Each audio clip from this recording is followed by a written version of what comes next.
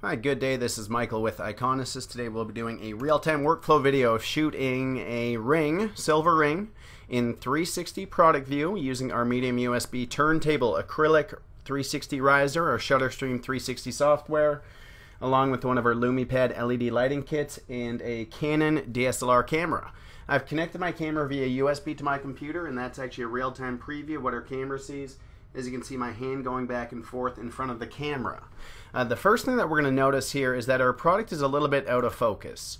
So I'm going to go and view it up close, one-to-one, and start to adjust my focal point through mouse clicks. And you can see just a couple clicks I was able to bring it back into focus. That looks quite good there.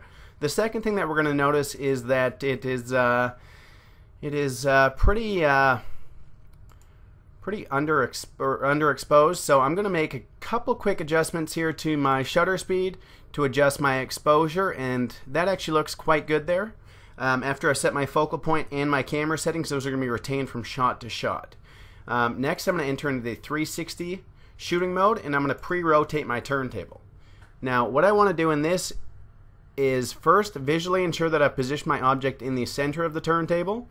Second of all, if you watch the rectangle that I'm creating on our screen here, that's actually a pre-crop marker. So it's only going to take a picture of what's inside this crop area that I define when we enter into the shooting mode. So being able to pre-crop it before we even start shooting is going to save us a lot of time in our post-production process. And here it looks like we've done a pretty good job at positioning our object in the center. And I'll probably just drag my crop just a little bit wider just to give some ample room on the edges. Okay, so that looks quite good there. I'm going to stop my turntable at where I wish to shoot my first frame. Users have full control over the number of frames from 8 up to 72. I'll shoot 24 for the purpose of this demo, and I will hit start. This is going to automate my image capture process in a turn, stop, snap workflow. The first image is captured, then it is uploaded to our computer, as we can see here, and it will continue in that process until it completes the 24 frames.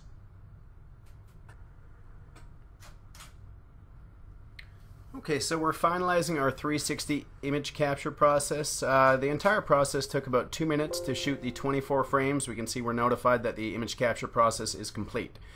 We can inspect each individual image should we require. I'm going to trust that all are good. Select my images in a batch process and enter into the 360 editing mode. Inside of here we do have a vast image editing suite in which we can start to make some changes. So maybe I'll increase my sharpness a tad to increase my image quality. I'll adjust my levels just a tad too. Maybe I'll take them down to about 250 on the white levels. And maybe I'll add just a little bit of saturation and just a probably just a tad contrast. So once I've made my editing changes, I'm actually going to hit apply to all. So in a batch process, it's going to apply those to the entire set of images. You can see it's a pretty fast process. That operation is complete. Now we're going to go ahead and output these. I'm going to call this silver ring dash. It's going to batch rename our files 01 through 24. I can also choose the batch resize if I want. Maybe I need these on my website at say 800 pixels wide. Users can also choose a resolution, watermark, transfer to an FTP. But I'm going to hit OK.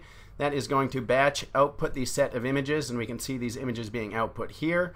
And then our last step to create our 360 product view is we're going to open the included 360 View Creator application, drag and drop the set of images inside of the application, and again this is going to create our 360 view in an HTML format, HTML5 format. You can see they're user interactive, so I'll just call this Silver Ring 360.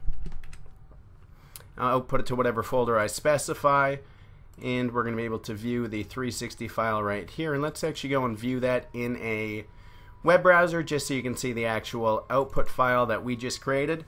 This 360 view can then be put onto your own servers. And when it's hosted, then you can easily embed it into your website.